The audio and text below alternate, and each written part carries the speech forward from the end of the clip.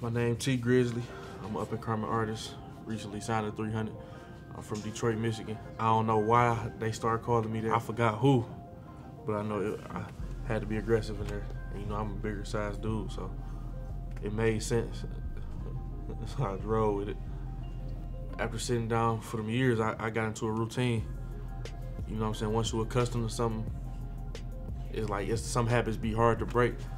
You know what I'm saying? So me just being in society, back free, back being able to do what I want to, back being able to go outside, you know what I'm saying?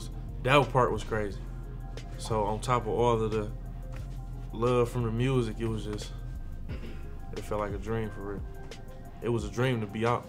So the music was really a dream.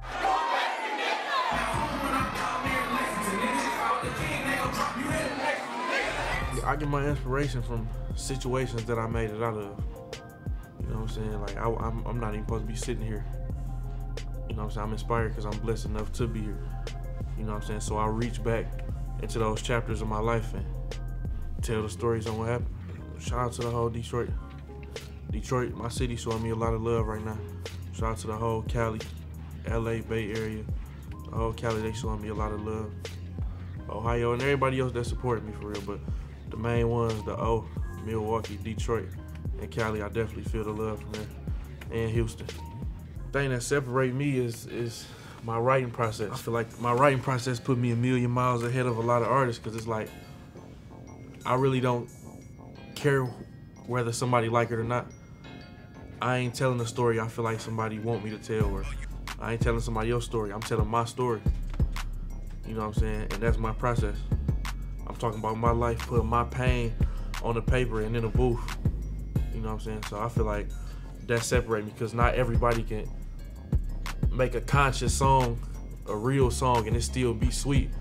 Like how songs be sweet and be anthems. Ain't no real life songs that give you that feel. So I feel like that made me different. One thing that changed me when I was locked up, for like my first year, I used to have dreams that I was free, and the dreams felt so real, and it's like, but I wake up in there, you know what I'm saying? I have to go through what I gotta go through in there, calling people not answering. It's like, I can never come back here. When I go out there, I gotta do something, and I know what type of life I wanna live, so I gotta go hard at it, and I gotta chase my dreams. This is my dream. It ain't really just me they got a stake in this, you know what I'm saying? It's like, I'm not my only motivation. I got like whole families, you know what I'm saying? Like, depending on whether I make it or not. I got people around me that really come from like nothing. So it's like, if I don't make it, none of us make it. I'm our only chance. So I gotta do it. That's all the motivation I need. My overall plan is just to be successful and be a resource to the people that really need it. You know what I'm saying? My plan is to see the world and see what it's like to be at the top, and come back and tell people about it that never thought that they'd get there. I don't know exactly what I want to be remembered for, but when I'm gone, I just want to be missed. Like, I miss Dog. Like, Dog was 100. I wish he was here. Like, it ain't the same without him. Like, it's a lot of different stuff that I would like to be remembered for, but I want to be really missed. You know what I'm saying? There's a lot of people gone that we don't even think about them no more. You know what I'm saying? I want to be missed. They fucking with it out here? Oh man, dude, I put everybody on here. Everybody already know about it. All right. Everybody. I just heard the D to the A last night. My writing process, I rarely write something down on paper. You know what I'm saying? I make a song like in my head. I go over the lyrics over and over again. You know what I'm saying? Because it helped me. It helped me make sure every word I say means something. Every bar is strong. You know what I'm saying? It helped me be able to say it better in the studio instead of reading it. Like, I done went over it so many times that it's locked in. I can perform it now. You feel me? That's my process. I go over it and over it again in my head when I come up with the bars.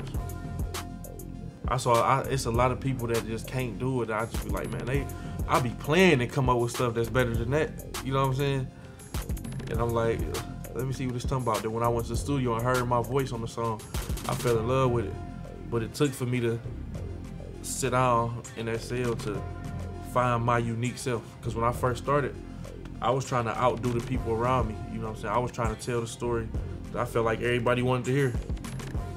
You know what I'm saying? But once I had a chance to sit down to myself and really think and see who the real competition is, tell my story. My story outweigh a lot of what people talking about. You feel me? So.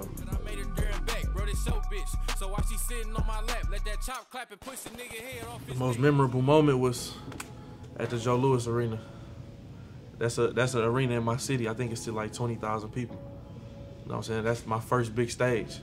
You got Trey Songz and Chris Brown. They doing the show there. They're like, hold on, Detroit, we got a surprise for y'all. They bring me out.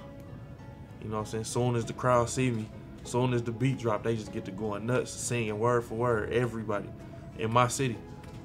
They went crazier for me than they did for Dog and them. You know what I'm saying? So that was the biggest moment for me. That was my first time at the Joe Louis. My first time at the arena in my city was to perform there. You know what I'm saying? That was historic for me. Just seeing people from my way fail, it gives me motivation because it's like we don't have to fail. I didn't fail, you know what I'm saying? Seeing people drop out of school that come from my situation. I didn't have to drop out, made it to college and everything, but we in the same boat, come from the same situation. You know what I'm saying? So I want to do it so bad and bring them people up so bad because the road they going down, they don't have to. You know what I'm saying? But I know what they need to hear though, because you can't just say that to them and that's gonna change everything.